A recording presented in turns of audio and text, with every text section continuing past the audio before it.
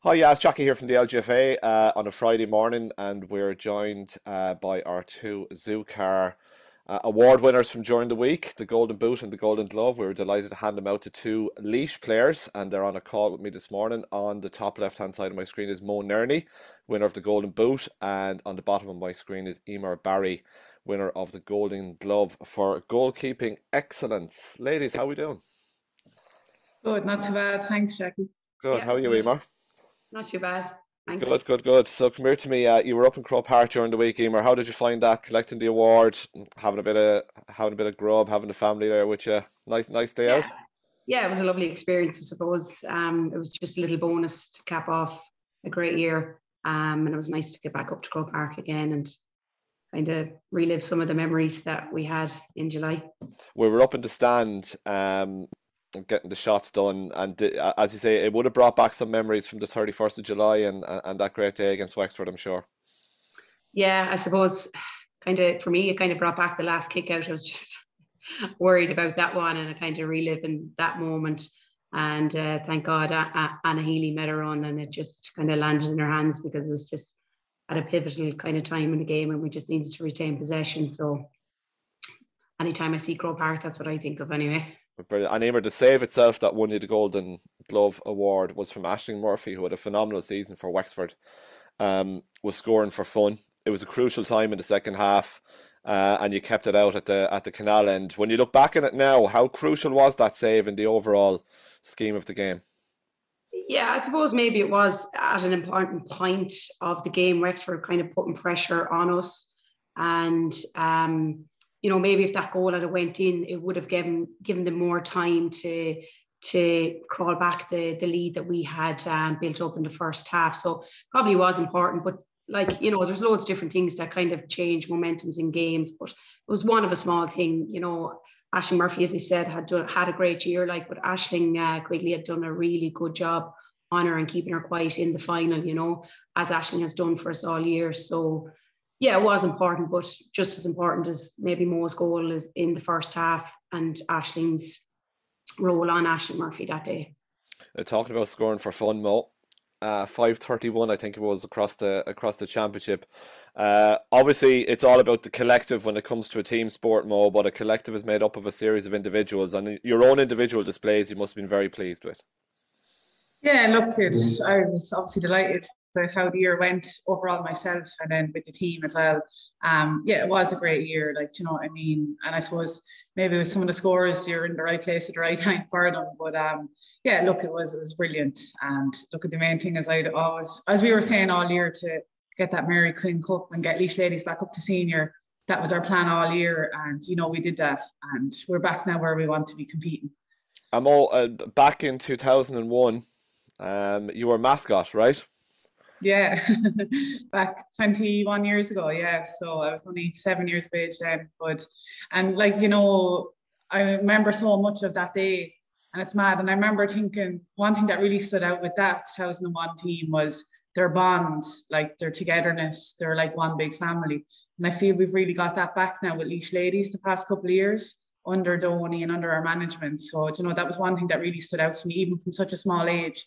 But yeah, there's so many parts of that day that I remember as well. And even for the people of Laois, you know, it has been 21 years for the ladies to be back in All Ireland.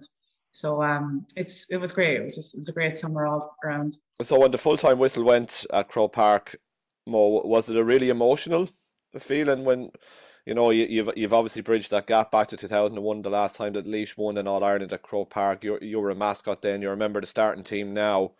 What were the feelings like then when the full-time whistle goes and as you say, you've got the Mary Quinn Memorial Cup and you're bringing it home? Yeah, it was nearly a feeling of relief, Jackie. Do you know what I mean? I suppose kind of, and even for the people of Laois as well, I think the amount of people that I was talking to after that were saying they were so emotional in the crowds and when lovely Laois came on and all. But yeah, for myself personally, it was emotional, but you know, it was amazing as well. And I'd love to relive back to that final whistle because I felt it went by so quick. You know, all the celebrations went by so quick, and obviously we had to be off then the field for the seniors coming on and all. But yeah, if I could go back to that moment and bottle it up again, it was amazing. Yeah, brilliant. And Eimear, you had to be enticed back, did you, into the fold? Well, I kind of had maybe gone away for a couple of years. I was deputising to Dolly for a few years, and Dolly is class, like, you know. Top So I keeper, yeah. just, yeah, I stepped away, and I kind of just maybe Leash ladies had kind of maybe gone on a bit of a downward spiral for a few years, and Donny got back involved, and like Donny is held in such high regard in Leash. You know, he it was very hard to say no to him when he gave me a call. So maybe the second time.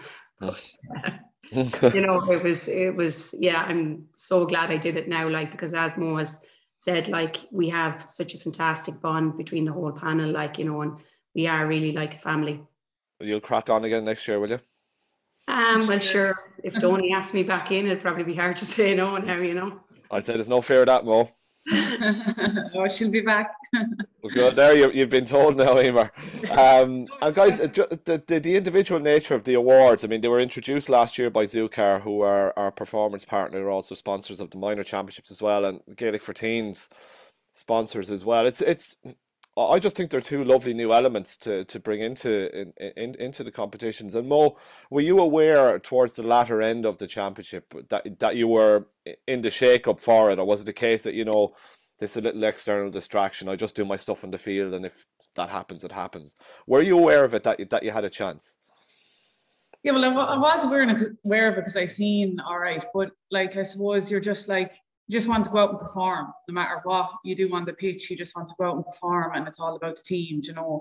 And I suppose after the semi-final, coming into the final, you're just like, just need one more performance, and thankfully it did pay off from everyone. I think all the Laois players, you know, I mean, they had a great first half, and I suppose in the first half we went up by 9 points. We probably nearly should have went up by more because we missed a lot in the first half with a lot of chances going astray. And then I suppose second half scoring was actually low for Laois, but yeah, look, I suppose I was aware, but at the end of the day, it was just about getting a performance. No matter what you score on the pitch, it's once you're working hard, you know, playing for the team.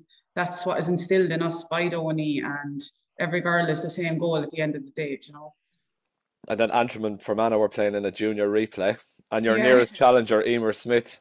Yeah, and to be fair to Eimear, she really stood up to it. Like, do you know what I mean? She's a fantastic footballer as well, and she had a great game even in that replay as well. They were just unlucky. They were playing a good Antrim side, but yeah, no, fantastic footballer as well. Brilliant. So Mo, what the day job? So you're based as a garden now in Naas. Yeah. So how's that going for you? Yeah, so far so good. I'm new to Naas. I'm only there since the start of the summer. So it's all new to me and a big change, I suppose. I would have never done shift work. So that's all new, but so far so good. And they're brilliant to me up there as well in work. Like, they're so good with trainings and matches and time off and all. So I can't complain. A change, all right, but so far so good. I'm settling in well. Good. Best wishes with it, and we wish you well in the role, Mo. And Eimear, you're a school teacher down in Tipperary.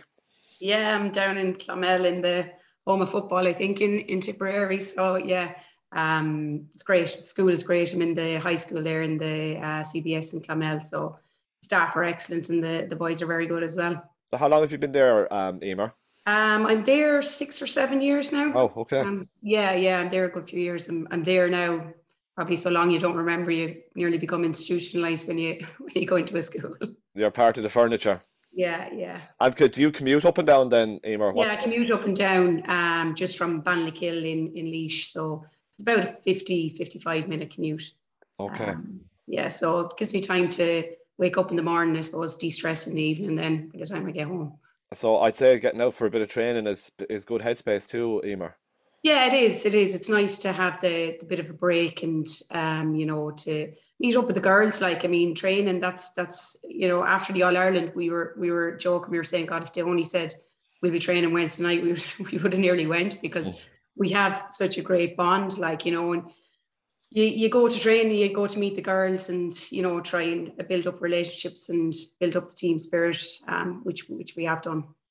And looking ahead to 2023, folks, before I let you go, Eimear, look, you're well aware of what lies in store in Leinster anyway, with Meath and Dublin, and a promotion push, I'm sure, would be one of the aims also.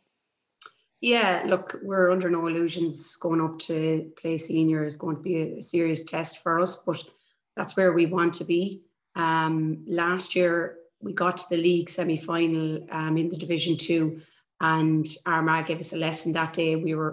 I was probably more disappointed with the Armagh game than I was Wexford in the Leinster semi-final. I just felt that we didn't perform at all. And look, we learned a lot of lessons that day. And I think, yeah, we have to get to a league semi-final next year and try and push on. And we were competitive against Kerry probably in the first half, and then they pulled away then in the second half in the league game as well. So we know the pace that they are at, and we just need to step up to it. Like, you know, we don't want to be yo-yoing back up and down from the senior to intermediate. We need to make the step up now. Mo, would you echo those sentiments from Eimear? Obviously, look, coming up from Division 3 and to do so well in Division 2 was excellent in its own right. But as Eimear said, you know, you come up against the Kerrys and the Armaghs, and you learn a lot about yourselves too, I guess. Yeah, like Jackie, we learned so much from that Division 2 in the league this year. I know it was great in one sense, I think, coming into the Intermediate Championship as well, getting to play against senior teams.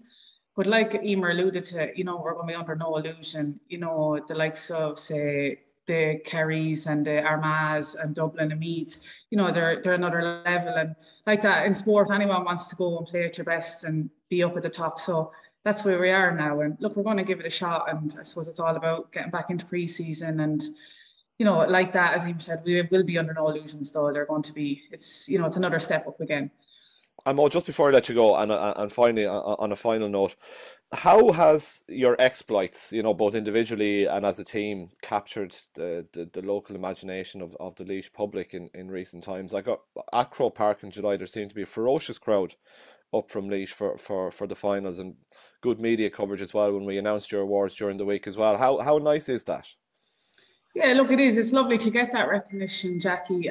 You know, and I suppose for football with Laois, I suppose the last couple of years, even if it's men's or women's, there hasn't been much, you know, for the people at Laois. But I really think this year a lot of people, you know, got behind us, and, you know, we had great support even at the semi-finals.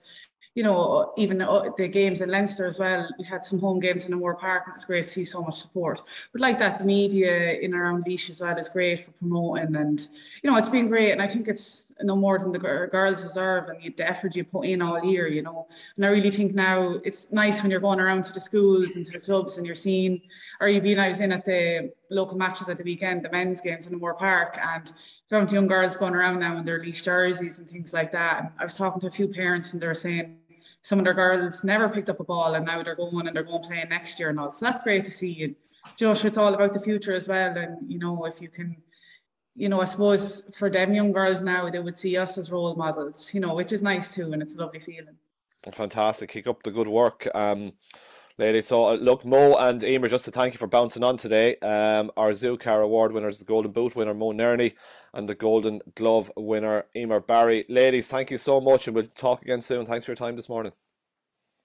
Thank you. Lovely. Thanks a million, Jackie.